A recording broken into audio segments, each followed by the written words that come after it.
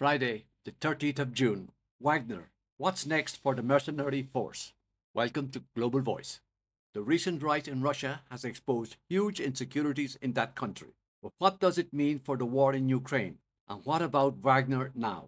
The mercenaries who rebelled. Why does that matter? First, in the space of a few hours on June 24, Wagner seized control of the entire Russian city, Rostov-on-Don. Then they sent a heavily armed convoy north, stopping just 200 kilometers from Moscow, shooting down Russian military planes along the way. It was the most serious challenge to President Putin's rule yet, even if, as Wagner's leader Yevgeny Prigozhin claims, it was not meant to be.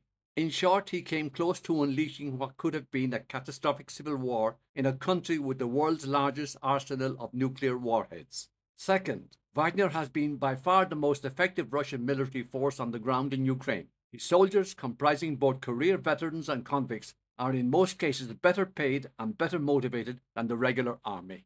After months of bitter hand-to-hand combat, resembling the street battles of Stalingrad in World War II, Wagner gave Russia something of a victory when his troops captured the ruined city of Bakhmut earlier this year. What will Putin do? President Putin faces a dilemma. Wagner launched a mutiny, so he's clearly a potential future threat. However, it has also been enormously useful for the Kremlin, and not just in Ukraine. Deployed in Syria, Libya, and several African countries, Wagner projects Russian strategic power and influence around the world, all the while under the guise of pretending he has nothing to do with the Kremlin. Only recently, Putin finally admitted that Wagner has been financed by the state to the tune of billions of rubles.